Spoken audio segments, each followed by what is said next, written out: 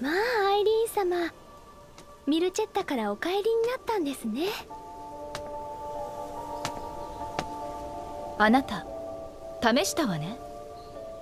私にゲームの知識があるか、あなたと同じ前世の記憶があるかどうかを。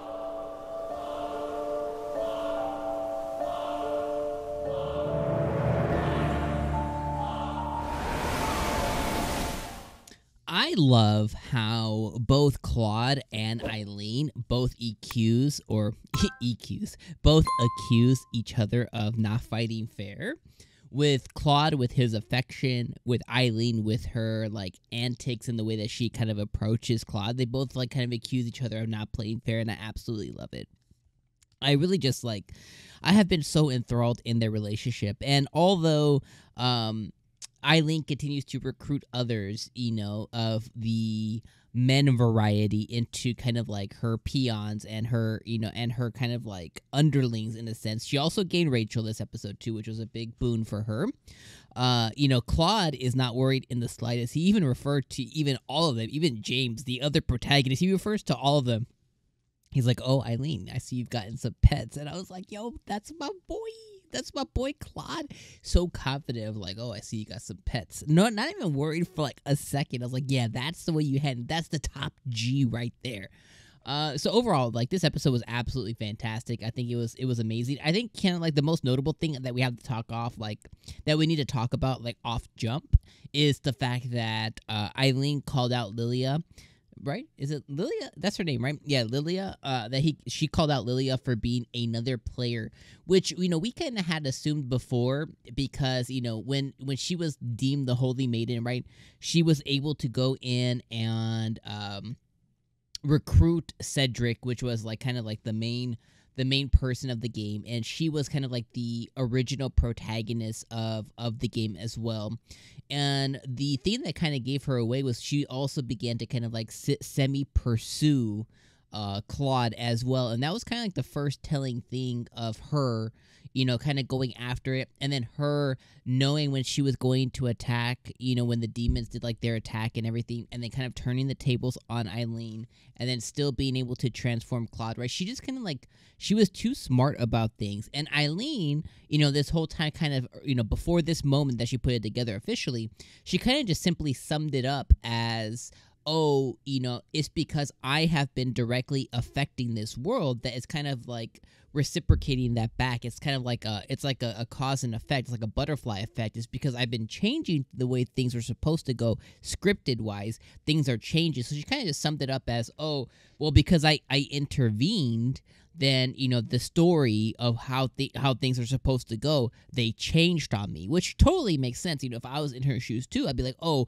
well, if I went and grabbed this and now I put it over here when it was supposed to be over there, well, then now there's a chance that when I come back, it's no longer there because someone else moved it. Although if I never touched it, it would still be there, kind of thing. So in that sense, you know, it kind of totally makes sense to me, and it made sense to her too. But now I love how everything kind of was too specific this episode, when we had the whole entire white lily ball and everything. And when Selena, whatever, she was acting on orders, you know, she was like, oh, this isn't what I was told. I got a order. I got a letter, and I followed the letter to the T. August was supposed to have the holy sword, blah, blah, blah, blah, blah, blah, blah.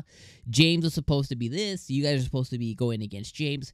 Basically, she was given the outline of how the official game story is supposed to go. And Aileen this whole time is like, what the hell does that mean? She's like, well, the only one that she's been in contact with has been the Holy Sword Maiden, which is Lilia. So she has to be the person. So then she goes and confronts her. She was like, when did you regain your memories, bicha?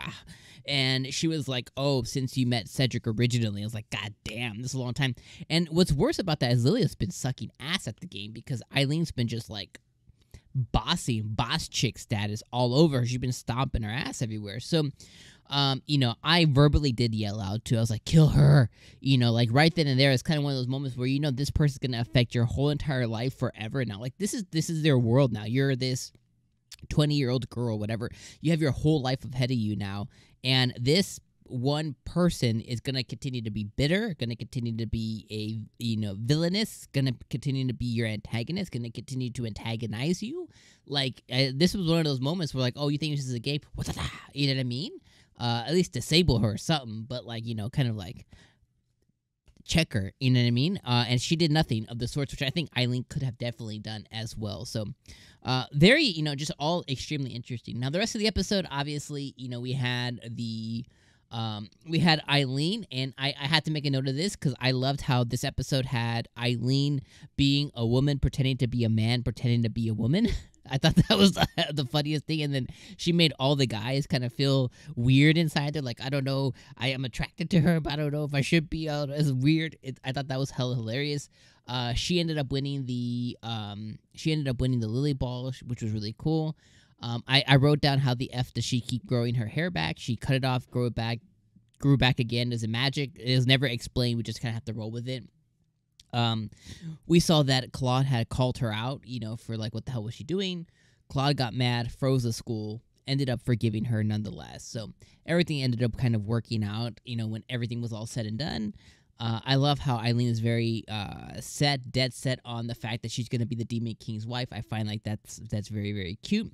I like how she brought the duck outfit to kind of like soothe Claude's anger, but didn't work. And then I like Isaac and Rachel's kind of future relationship with each other as well. And then obviously everything worked out for James and the group. They all got jobs. James is going to work for the Demon King. August is going to be her knight. Rachel's going to be her aide. And then the other two guys are going to just work for her as well. She's going to steal them from the church. And they have no choice or say in any of it. So she gained like a whole slew and crew of people to push their agenda to kind of bridge the gap between demons and humans. So fantastic episode. I laughed, I giggled, I got angry, I screamed. It was all great. So let me know what you guys thought of this episode down in the comments below. As always, my friend, are you the villainess or are you the hero? Let me know in the comments below, and I'll see you guys next Saturday. Peace.